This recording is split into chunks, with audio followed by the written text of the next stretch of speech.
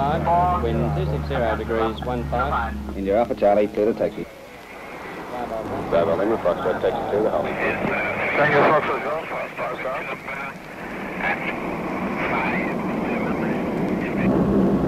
8 Tower, Romeo, Mike Bravo, 30, DMA descending to 6,000. Alpha Echo Yankee, this is Melbourne Tower.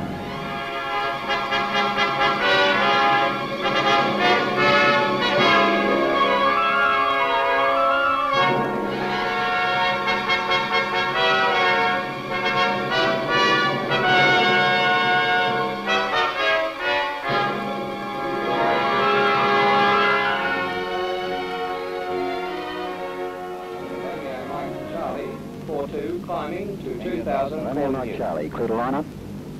Romeo Mike Charlie, affirmative. Initial altitude 2,000. Clear for takeoff. Make a right turn.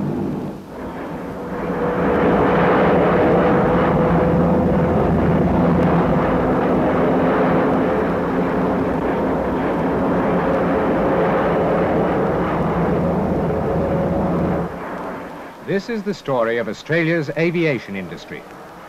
The story of the busy world upstairs, and of the men, the machines, and the methods that keep you flying safely. Every year, Australia's internal airlines carry nearly 3 million passengers over one of the largest and safest aviation networks in the Western world. Every day, a steady stream of passengers moves into the nation's 600 aerodromes. Some come by air, dodging the congestion and clamour of the roads. Some come by bus. Others prefer to do it themselves. For many Australians, flying has become almost as familiar as the daily bus or train ride to work. But there is always someone who is flying for the first time, eagerly or anxiously anticipating the experience. Some are simply in a hurry. Others fly frequently, with an easy confidence born of experience.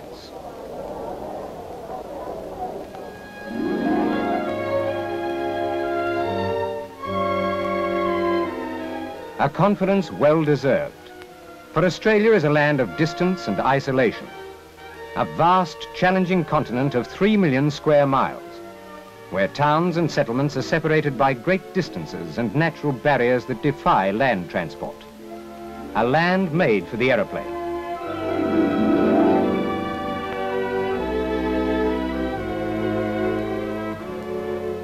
A land of contrast. A land scarred in the southeast by a chain of rugged mountains that pinned the early settlers to the eastern coast and hid the rich rolling sheep and wheat plains beyond.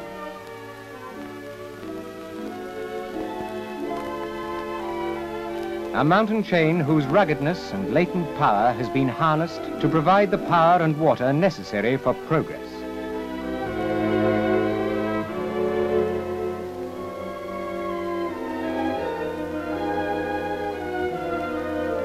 A land of busy, bustling industrial centres, forging the sinews of a great and growing nation.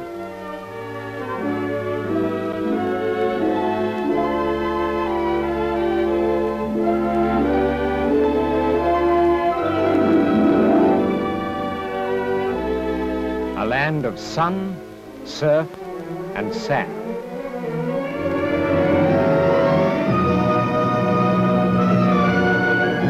A land of modern, growing cities scattered along Australia's 12,000-mile coastline. This is a land that has learned to use and depend on the aeroplane in many ways.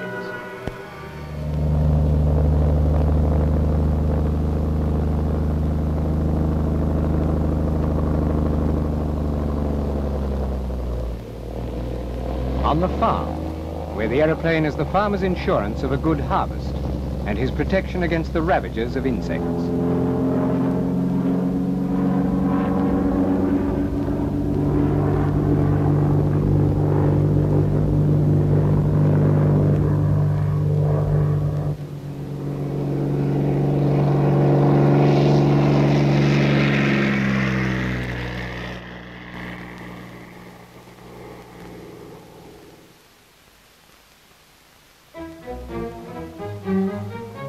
The aeroplane also gives the farmer a fast delivery service for that very special freight.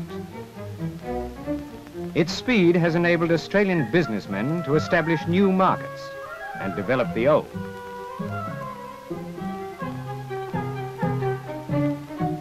In many areas of the Australian outback, the aeroplane has become a major form of transport for perishables and essential equipment.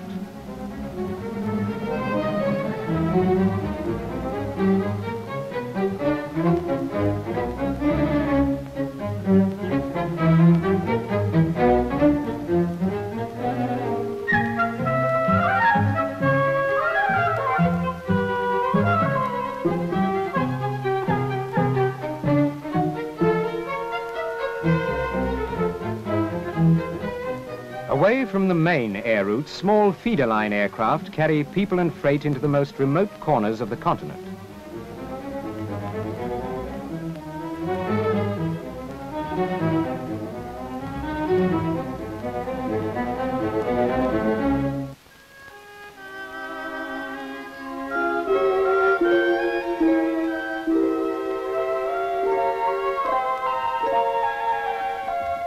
The aeroplane also provides one of the world's most unique medical services, the Australian Flying Doctor.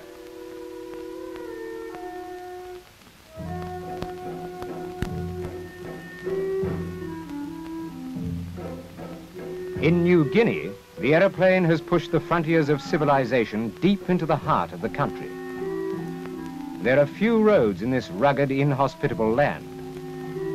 And in many highland towns and villages, the aeroplane is the only link with the outside world. Just as the flashing jet airliners of today have linked Australia with the world.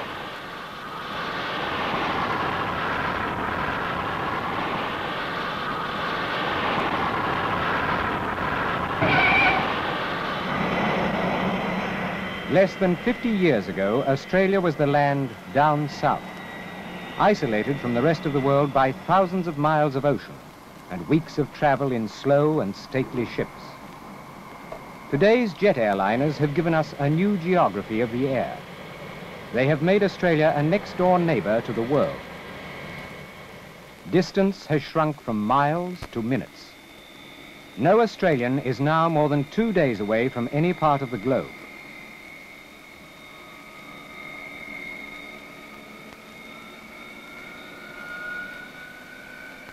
Passagiers voor KLM-vlucht 844 naar Amsterdam en Tokio via Biak worden verzocht zich naar de vertrekhal te begeven.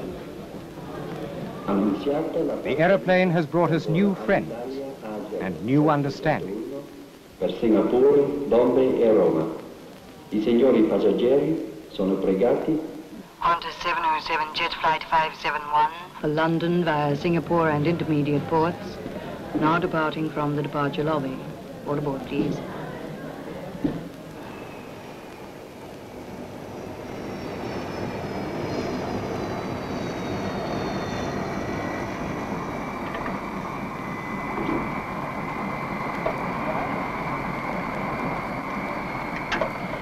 Every day, a growing number of international airliners bearing the insignias and the people of many countries fly into Australian airports.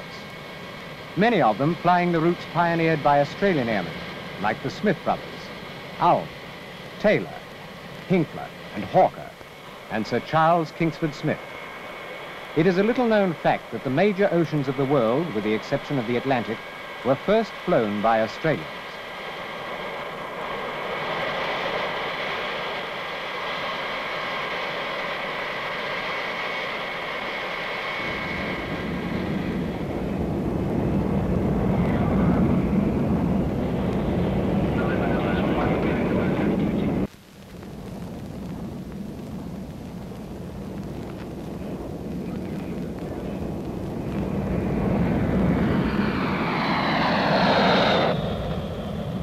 However, the aeroplane's greatest contribution to Australian progress lies in the network of fast internal air services crisscrossing the continent from Perth to Brisbane, Port Moresby to Hobart, and linking the cities of the coast with the farthest outback settlement.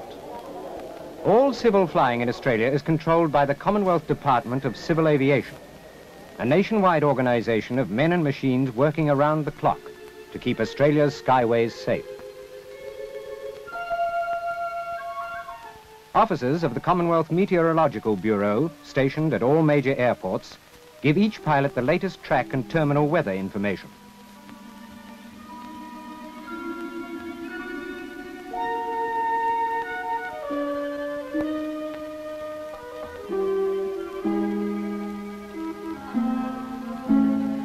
DCA's Air Traffic Control Organization then gives the pilot a safe course and altitude to separate him from other aircraft and brings him up to date on the condition of the many safe flying aids along his route.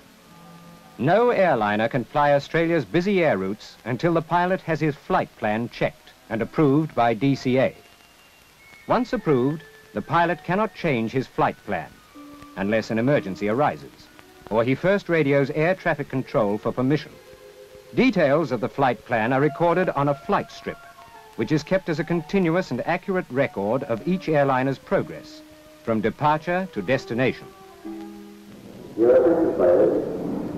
Transstar Airline Flight 418 for Sydney. Now loading through gate 1. All aboard, please.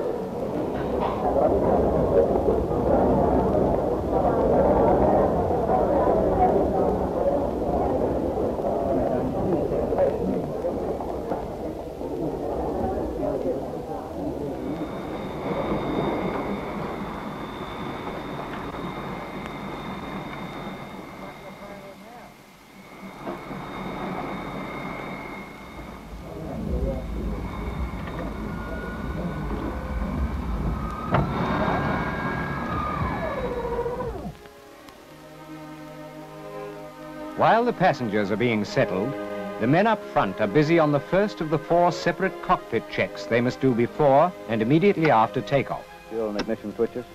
On. Integrated flight system check. Completed.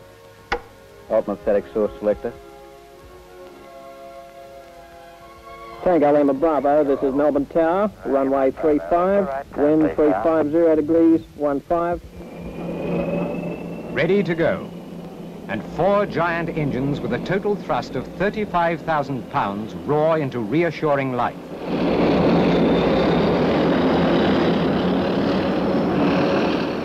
Ready to go. Reassured by the knowledge that not only the engines, but every one of the thousands of individual parts of the airliner in which you travel are in safe flying condition. For every hour an airliner flies, up to 8 man-hours are spent maintaining it in perfect flying condition.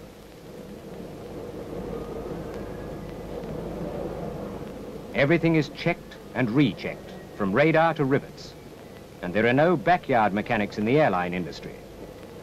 No engineer is permitted to work on aircraft until he has proved his skill and been licensed by DCA. And no aircraft, large or small, commercial or private, is allowed to fly unless it meets DCA's exacting safety standards.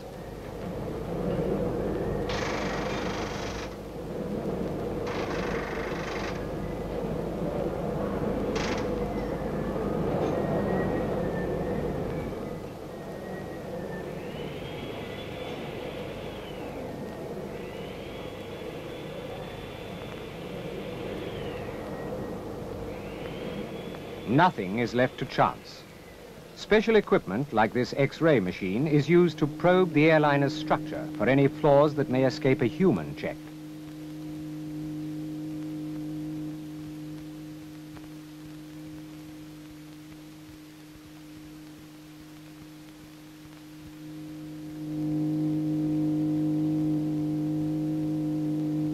Every engine is regularly overhauled, then tested under actual running conditions in special test cells before re-entering service.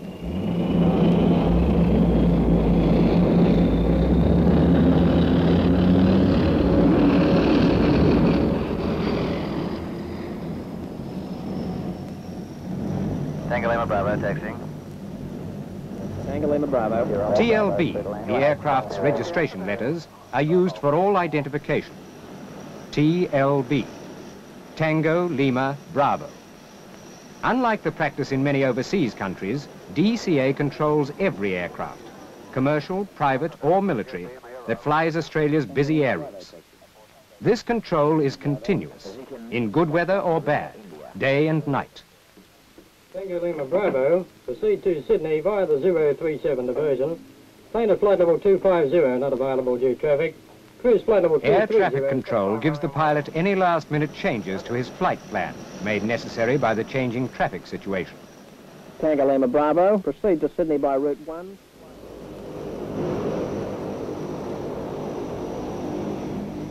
Tango Lima Bravo, clear for takeoff, make right turn.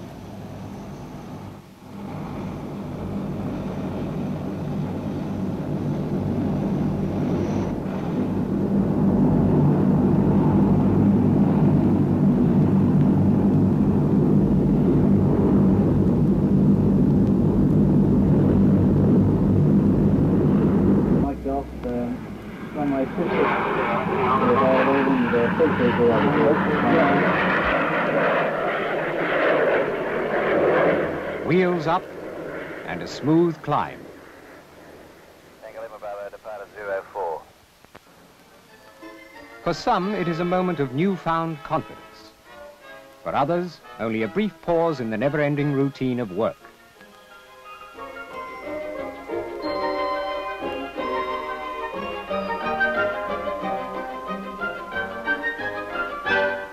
And there are those completely unconcerned by the entire business.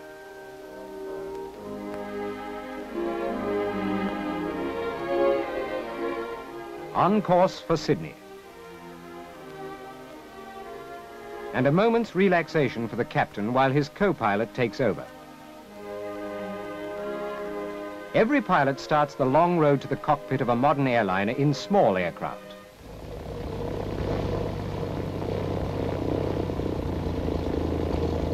Most do their early flying with one of the 50 aero clubs or commercial flying schools scattered throughout Australia. Thousands of Australians, young and old, men and women, learn to fly each year. Few have the skill and the endurance necessary to reach airline pilot standard. To earn his captain's license, a pilot must have at least 4,000 hours flying experience.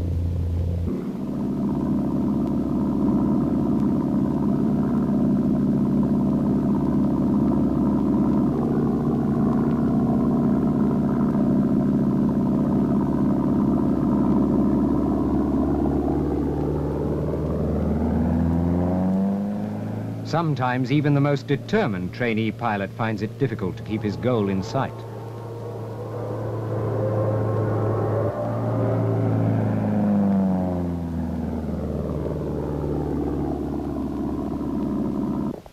Modern technology enables the pilot to do much of his training without even leaving the ground, in special equipment like this $1 million jet simulator. 1013. Taking off, switch. Normal. Seatbelt, no smoking. Now on. Emergency exit light. Arm. Anti-skid switch. Off. Low pressure ground start selected. Low pressure selected. Clear 3. Clear 3. Start 3. Starting 3.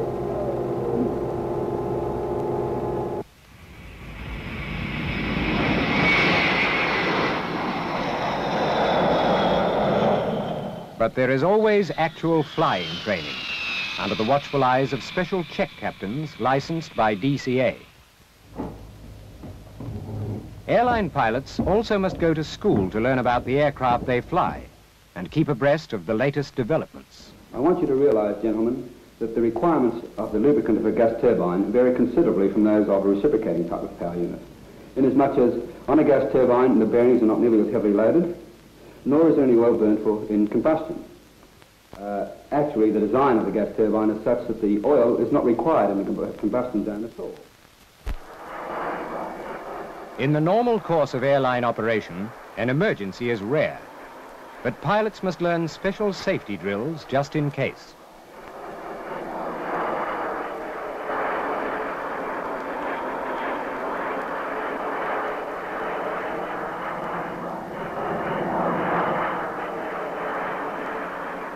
Airline pilots must also learn the correct use of the many safe flying and landing aids provided by DCA, such as the approach light system for night and bad weather landings.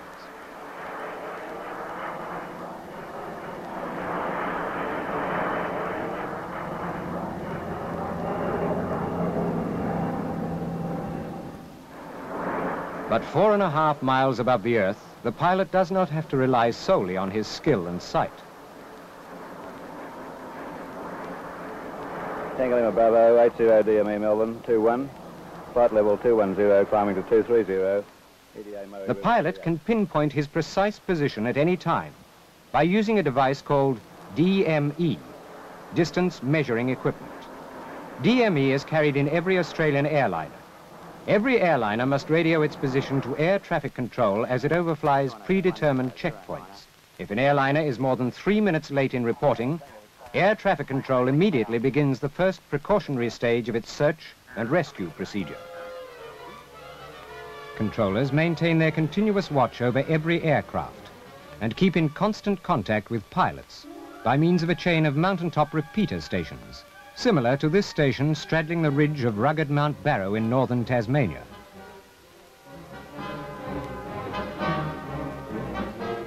Other stations, like the one at Landillo, just outside of Sydney, maintain contact with international airliners, and ground stations as far away as Honolulu, Manila, and Singapore.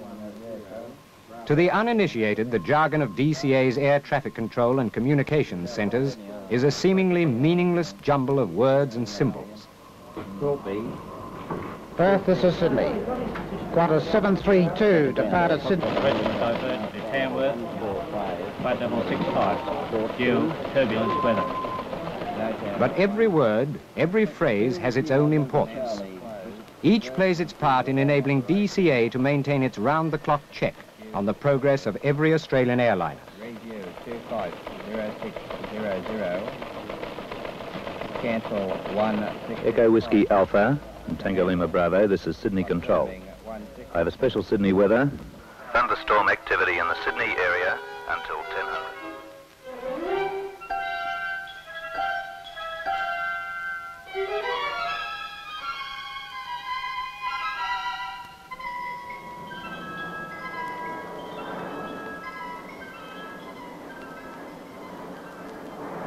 Darkness and poor weather are no longer the problems they were for our pioneer pilots. Tango Lima Bravo, this is Sydney Control. Proceed to South Stack. To the modern airliner pilot, the sky is simply a neat pattern of interlacing radio beams, which guide him safely and swiftly to his destination.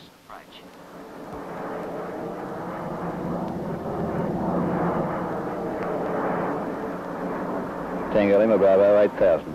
Tango Lima Bravo, call tower 30 south.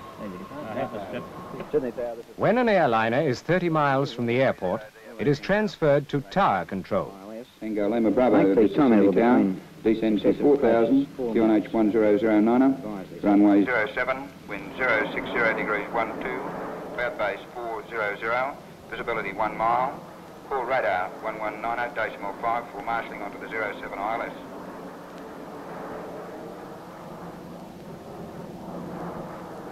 Tango Lima Bravo 4000, left 8000. All aircraft are arriving normally. Weather conditions are unaltered. In view of this, the expected approach times leave them as they are. Report carrying. That's right. Romeo Mike Charlie, this is Sydney Tower. Maintain 6000, QNH 10. Sydney radar, this is Tango Lima Bravo, heading is 010. Using radar, air traffic control can guide an airliner directly onto the airport's instrument landing system. Tango Lima Bravo, this is Sydney radar, identified 15 miles southwest of the field. This will be a right-hand turn onto runway 07 ILS. Descend to 3000. Tango Lima Bravo, 3000. Known as ILS, this radio landing aid can guide a pilot in blind from approximately 10 miles out to a point in line with and only a few hundred yards from the end of the runway. 340, base. Tango Lima Bravo, 10 miles from touchdown, closing the localizer from the right. Report when established. Tango Lima Bravo established on localizer. Tango Lima Bravo, clear for final. Call tower 118.1, leaving 2000. Now 800 yards. High intensity approach lights, stage 3, clear to land.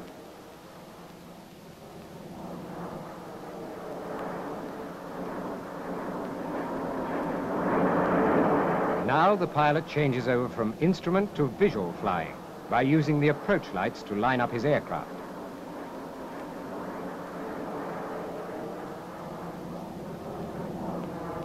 Flaps down.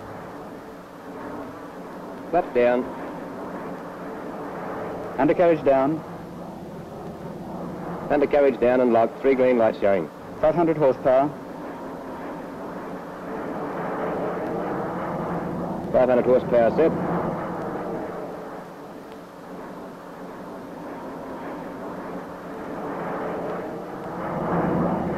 And the airliner, with engines purring along on reduced power, gently eases its way into a perfect landing.